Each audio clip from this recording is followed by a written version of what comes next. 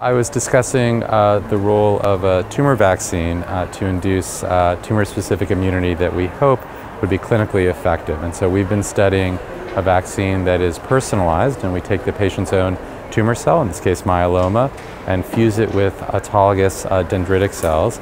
So we create a cell that has both all of the aspects of the tumor, including the different subpopulations of the tumor, and puts them in the context of this powerful stimulating tool, the dendritic cell.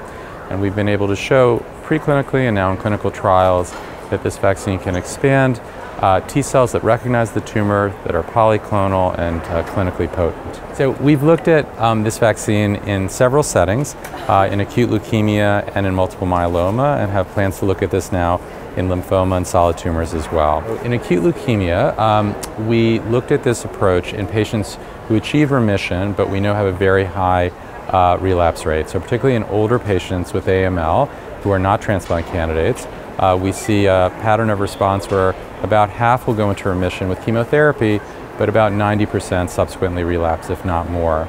So in a phase 1/2 study, we looked at patients who went into remission, and then we vaccinated them after they finished consolidation.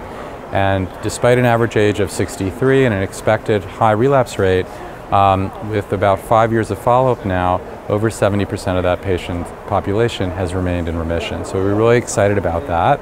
And it correlated with the expansion of T cells recognizing their leukemia, both in the blood and in the marrow.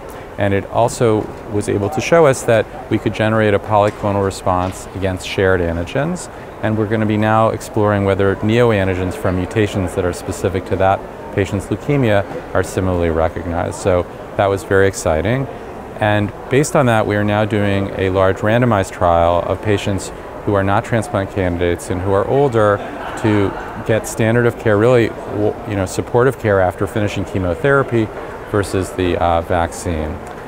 We similarly have another trial that's getting started now of patients who are going to allogeneic transplantation but with high-risk disease to get vaccinated after transplant, and one cohort in conjunction with a hypomethylating agent. So that's one set of data that we have and talked about.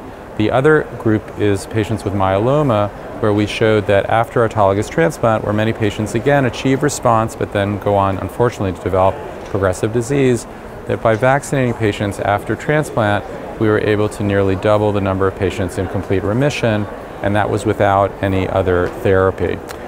Based on that, we are now pursuing a randomized trial that involves 17 centers across the US. And what was really novel about this was not just the design, which has a clinical endpoint where we're asking whether patients who go through transplant and are vaccinated with maintenance therapy do better than those who get maintenance alone.